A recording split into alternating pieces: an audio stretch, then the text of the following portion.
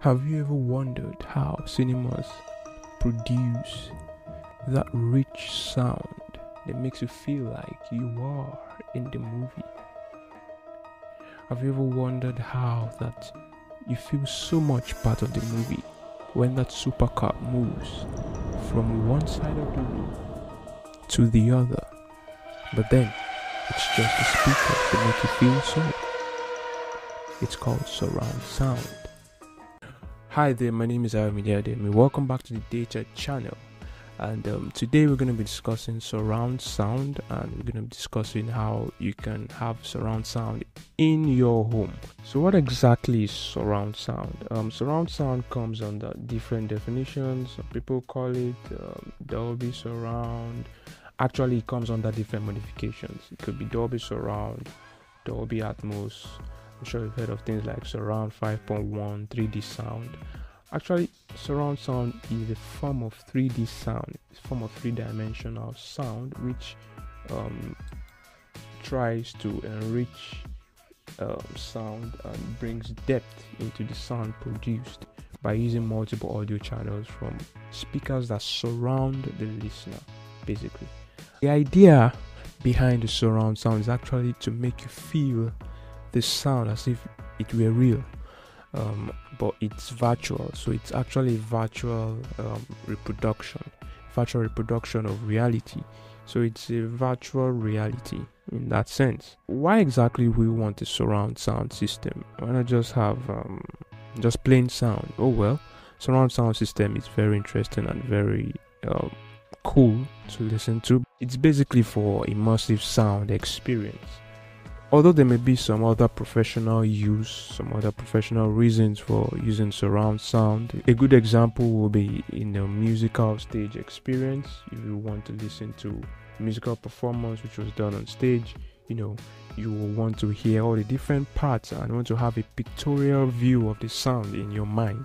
So you want to, if you listen to the sound, you will want to know if the double bass is coming from the right side, if the drums is coming from the left or the far side, or you have the saxophone in the center. So surround sound gives you an idea of how the stage is arranged when it comes to music. So that's one practical application of surround sound. There are other applications of surround sound, but for the purpose of this video, it gives you that immersive effect while listening to sound. And it has a very good use in movies. Like we said earlier, it was first used in movie theaters. And so, how exactly do you set up surround sound experience? Most home theaters come with a surround system installed on them, depending on the kind of setup that you find. So to set it up, you would need speakers that support it. And when it comes to surround sound, don't let anyone deceive you. Surround sound needs more than one speaker. You can't have surround sound with just one speaker.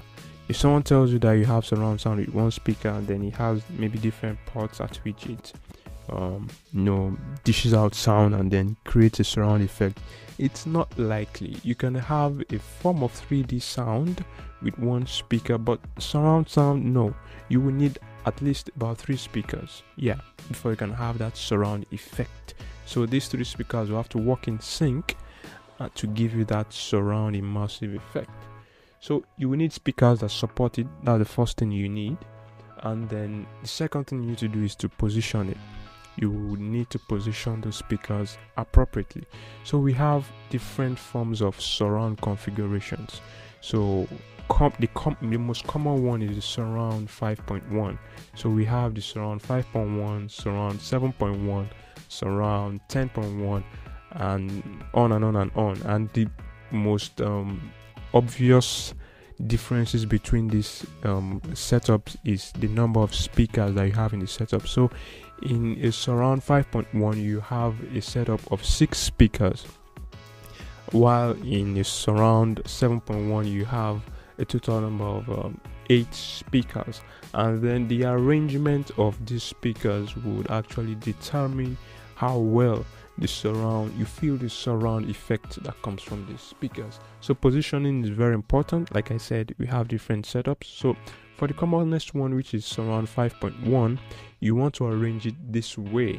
So you have a speaker that is placed centrally in front of the listener. Then you have another one on the left, about 60 degrees from the listener. You have another one on the right, also about 60 degrees to the listener. Then we have one at the back of the speaker, both left and right, which are called the left surround and right surround. They're about 120 degrees to the speaker. And we also have the subwoofer, which gives the low frequencies, which can be placed pretty much anywhere, but preferably it should be in front of the speaker so that it has a balanced sound in that sense, but it can be placed anywhere really. So that's basically how that works. So we have a center, left, right, and then we have a far right or far left, or left surround and right surround, as the case may be. So that's how it works for the surround 5.1. As you can see in this diagram here, it's very easy to set up. So just set it up around the speaker. If it's the 7.1, you have 2 extra speakers, that are placed at these points, as you can see in the picture here. So once you're done with positioning the speaker, then you have to test the surround system with surround sound. So there are links on YouTube online, but I can link you up to a YouTube video that shows a surround system, so you can click in the link, the description showing right now on your screen. So what it basically does is that it distributes the sound to the various speaker components and sees if those speaker components respond accurately to the signal it's giving them. So if it's giving a left signal, the left speaker should pick up that signal. If it's giving a right signal, the right speaker should pick up that signal. If it's giving a woofer signal, then the woofer should pick up that signal. So basically that's what the sound test does. So when you're done with the sound test, you're pretty much set up with your home theater and you're good to go. So one thing you need to know when you have a home theater with a surround system inbuilt or 3D sound setup is that you need to have sound dampeners. Basically, sound dampeners help you to dampen the sound and absorb unnecessary echoes or unnecessary reflections of sound. So now if you're in a room that you have pretty much nothing, like just an empty room with space all over the place, nothing to absorb sound and all that, so the sound would tend to bounce a lot. So to bounce off walls, bounce off mostly walls, it will bounce off surfaces, and there will be a lot of reverberation and echo probably. So you want to have sound dampeners, things like carpets, curtains, things like that will absorb sound and help the sound to retain its quality. So I'm sure you're probably asking now that, okay, yes, you've talked about surround sound, so what kind of surround sound would you recommend? Oh well, there are a few brands, common brands, which you probably even know about already, that are trusted when it comes to sound systems, home theaters and things like that. And a few of them are Samsung, LG, Sony. I'll put a link to some products that you can get under such brands like this, and that are good products that I will recommend that you can get that have this surround effect, this 3D sound design. So you can check those links and then purchase those products. Another thing is, if you're worried about power consumption, probably you're under inverter power or something like that. So these sound systems, these home theaters usually are rated from 300 watts upwards. The surround sound systems, not any other sound system. So they're usually from 300 watts upward, and ideally shouldn't be less than 300 watts if you want that crisp sound that you need. But for most home settings, 300 watts is just okay. You don't need more than that, except you really are very serious about your sound. Then you can go for 1000 watts, 1200 watts.